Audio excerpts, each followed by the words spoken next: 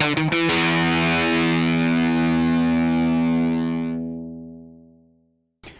it's John from the RIDGID Schoolhouse. Today we're going to talk about the RP-115 press tool. It's our newest press tool that's available on the market right now. This is going to be one of your smaller capacity tools. It's very, very lightweight, compact.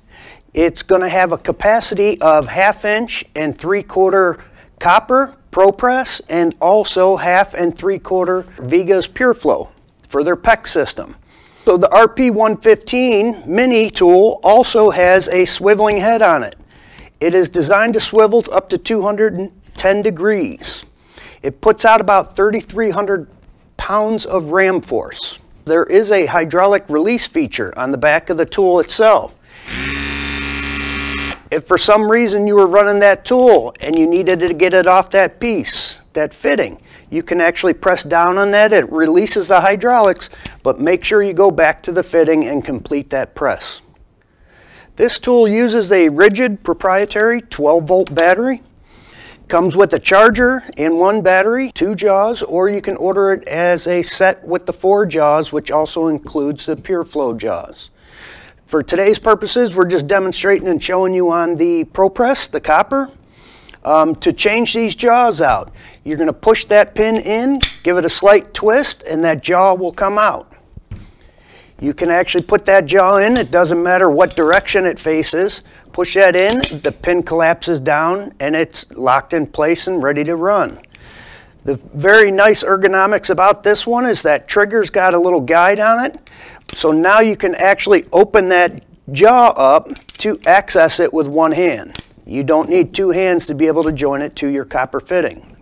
When you're going to use this tool and you're going to do the copper, the Pro Press, you want to make sure that you mark the insertion depth on that fitting itself.